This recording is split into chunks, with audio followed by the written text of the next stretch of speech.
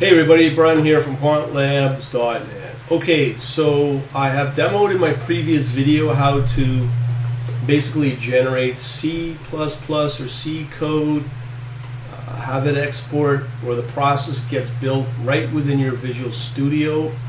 I've shown you how to upgrade the Visual Studio from the generated as in 2010 to 2013. Can run the model no problem. So this video is going to focus really on a Linux environment. As you know, Linux is always wonkier, so let's get to it, and don't be ashamed if you walk out of this with smoke coming out of your ears. Alright, so I'm right now on the Ubuntu desktop.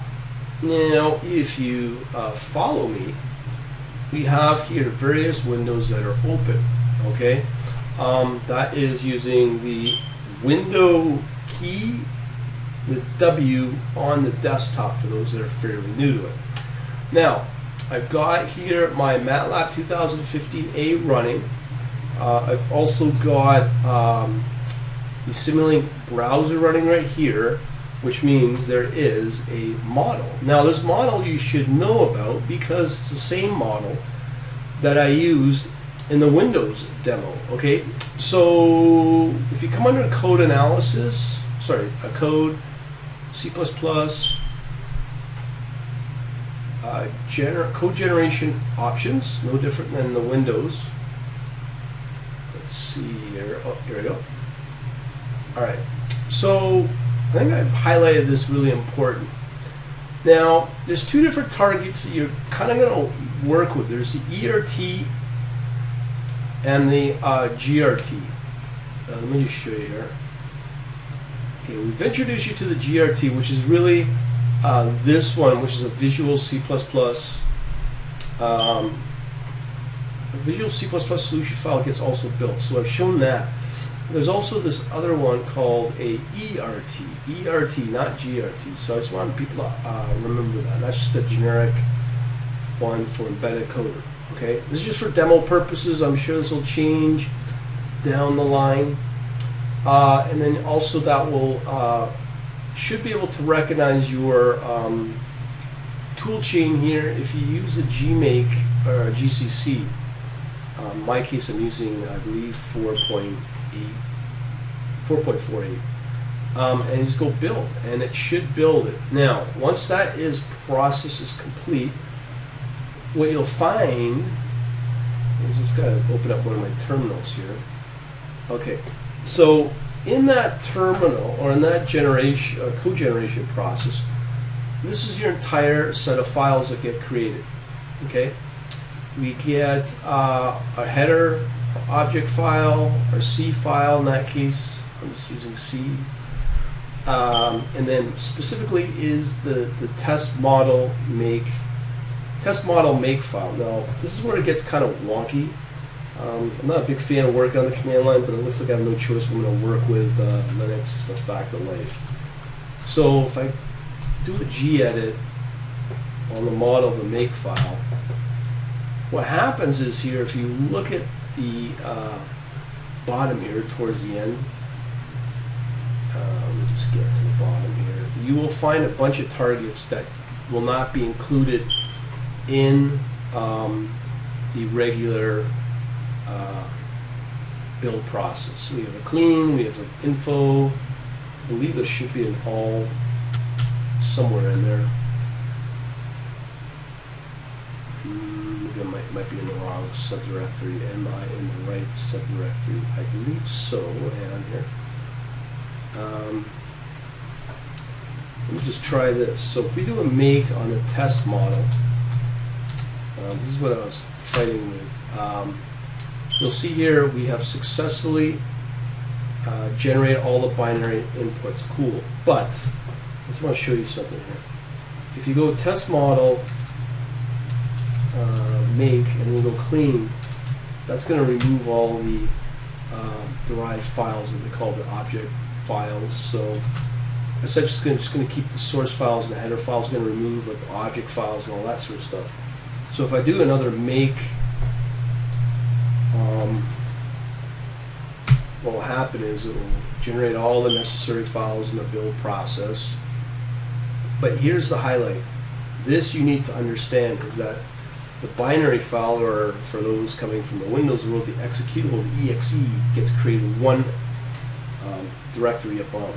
Okay, so I want to make sure you understand that. So if you come in here, you'll see this is the most recently created file. So if we run it,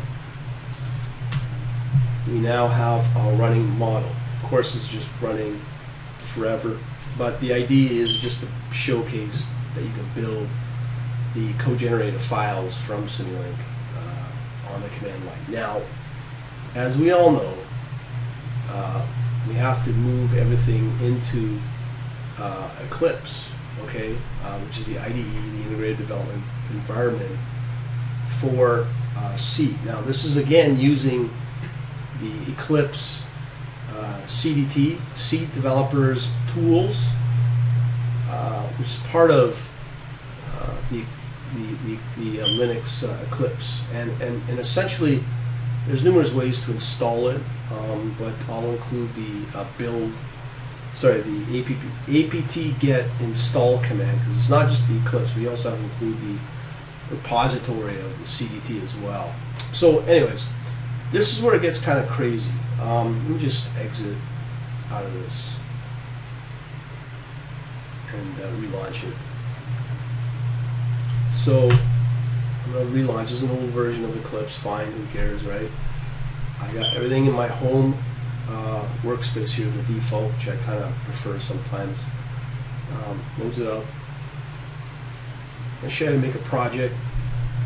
It has some heavy modifications you have to do with the process that just shows you on the build on the command line with the makes and stuff. Alright, okay, so first things first, you have to come under properties, or come under properties, right click, and here you're going to have some interesting things to do. You have to change this guy under build command, make that command I just showed you on how to build out the let me just show you here. Okay, remember, always make sure when you're moving into these directories you choose test model ERT/RTW, not test model _ GRT. We want the ERT, just making sure people get that. Get kind of confused. Okay, so remember this command I just showed you? Test model, make, that's what we're running. Okay, but we're running it from within our Eclipse. Okay, so we need to make that modification. All right. Now, there's a couple other modifications you need to make sure. Let's see here. Paths and symbols, I believe it was. If we tell it where to run.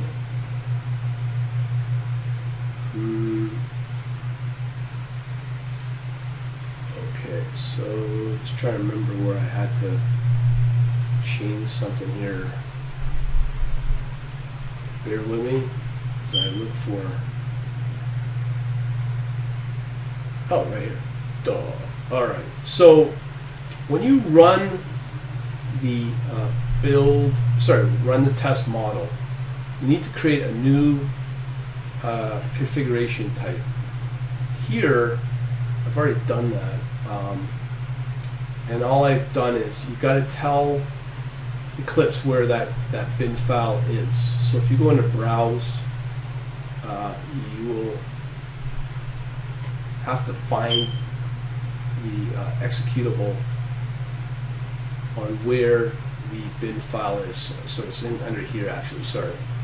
So you just browse to it, and you know, you gotta tell Eclipse where that bin file resides. So essentially what I'm saying is I'll do this a couple times because I know this can get kind of confusing. Here, so again, the Control WW does all this fancy stuff. It's very helpful. Which one am I looking for? Okay, this is one where we're in. Okay, so remember, this is the name of the bin file to run that model. Okay, as you can see here, cool, right? And then we have the make file resides as model RTW. Okay, and this is our make file that we're telling Eclipse where that make file resides. So let's run some stuff. Okay, so we have our project. First thing, what we got to do is we got to build it. So in our console, it's successfully built the outputs, correct? Let me see if I do a clean. So it's done the same thing as I showed you in the command line. So let's see if I can run the build project again. There you go, successfully built. Okay, so we know that. So how do we run it? Just right click and then we just go, where am I? Run as, run configuration. It's kind of wonky how I set it up, but I will try to need to improve it, but I just wanted to make sure I could run it. So here's the output, as we saw before. Okay. And that's the end of that. So the application is running, the model is running, and we can just stop it, and there you go. We got a running Simulink code-generated model within both the command line using the GCC, the make, on top of it also with some configuration, as I showed you, how to do it within Eclipse as well. All right, hopefully I'll help you out. Talk to you later.